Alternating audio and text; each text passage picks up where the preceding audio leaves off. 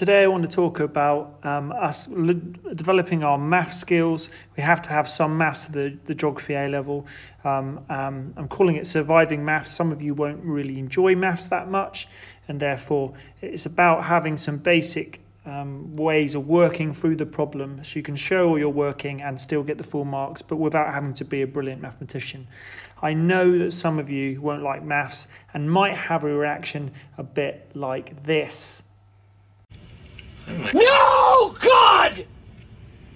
No, God, please, no! No! No! No! So I hope by the end of this video you won't be feeling like Michael Scott there, and you'll feel more confident about maths. I am going to go through all of the different types that you need for your A-level course. Some of them will be quite obvious, but it's just to make sure you've got everything. So the mode, that is where it is the value that appears most in a data set. And I've got this picture here because this is common the wrapper. And so another way of saying a value that appears the most, it's the most common. So in this data set here, I've got a list of numbers and I've put them from the smallest to the largest. I circled these because these are the only numbers that appear twice and everything else appears once, and therefore 1 equals the mode in this example. The only thing to look out for with modes is that if I had a data set like this, then I have 1 appearing twice, but also 2 appearing twice. That means I have 2 modes. And therefore 1 and 2 are both the mode, and this is something we call bimodal. You can even get more than, if say for example there was another 3 in this set, you would then have 3 modes, and that would be multimodal.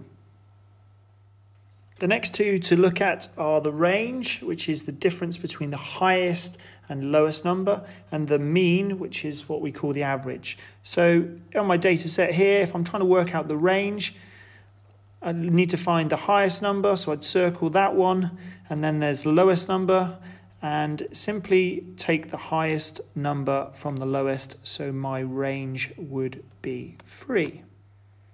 To get the mean, you are simply adding up all the numbers in your data set and then dividing it by how many numbers you have.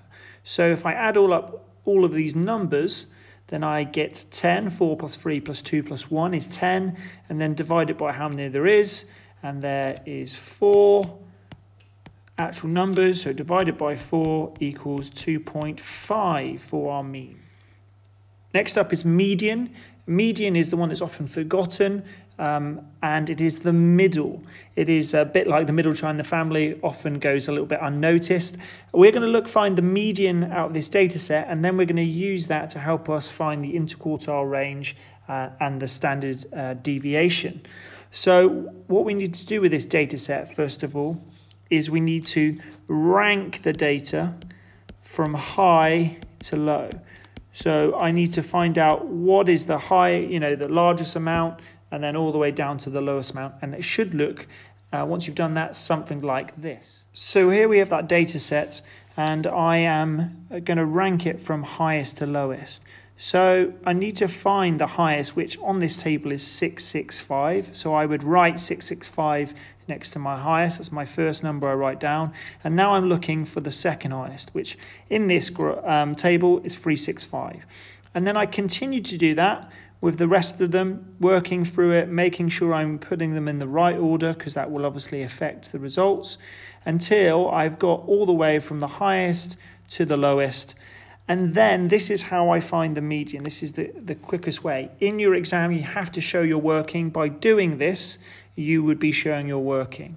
So to get to the middle one, I need to find the one that's isolated on its own. So simply, I go through and cross one off at each end and keep working inwards like that until I come to one that is on its own, and that is going to be my middle number. That is going to be my median. So if I had an even set of numbers and I was trying to find the median, this is what would happen. I would come up and realize there's not an isolated number, and so I'd have 2 numbers in the middle. What I then try and do is add those 2 numbers together and then divide by 2, and that would give me the median. So in this example, I get a total of 500 divided by 2, and that gives me the median of 250. The next important bit of maths that we need to do is something called the interquartile range. And the reason why we did the median first is we need the median to be able to do this. The formula for the interquartile range is you take away the upper quartile from the lower quartile. So to find the interquartile range, we need to find where is the upper quartile and where is the lower quartile. And that starts with the median. As you can see, I've ranked the numbers from highest to lowest. This is my highest up here, and this is my lowest here. And as we did before, to make sure I'm finding the median, I'm going through and making sure I can find a number that is isolated. So I'm just ticking these off and say, okay, that number's on its own in the middle. That is my median.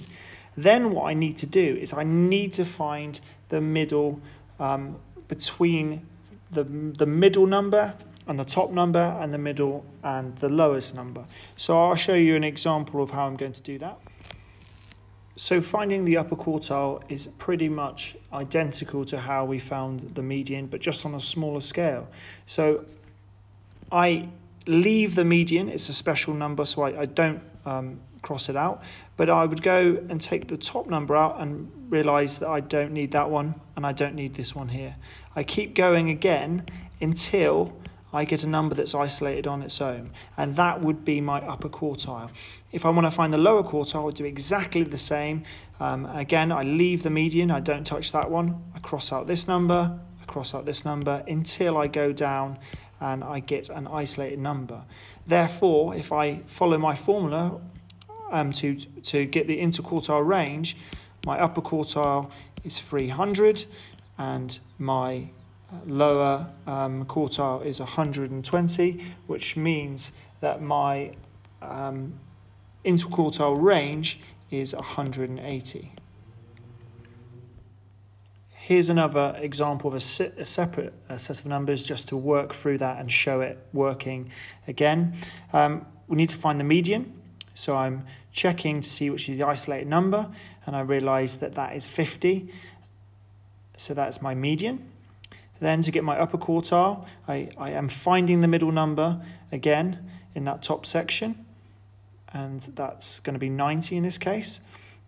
And I'm finding the middle number in that lower section, so in this case it's 30. So to complete the formula, the interquartile range is upper quartile take away lower quartile, which is 90 take away 30, which means my interquartile range is 60. Again, when you're trying to find the upper quartile, lower quartile, you might come across this issue where you would have two numbers, you don't have an isolated number. So again, all you would do is find the middle, and you do that by adding them up and divided by 2. So the middle of 90 and 80 would be 85. So that would be your upper quartile, and you'd have to do the same for the lower quartile as well.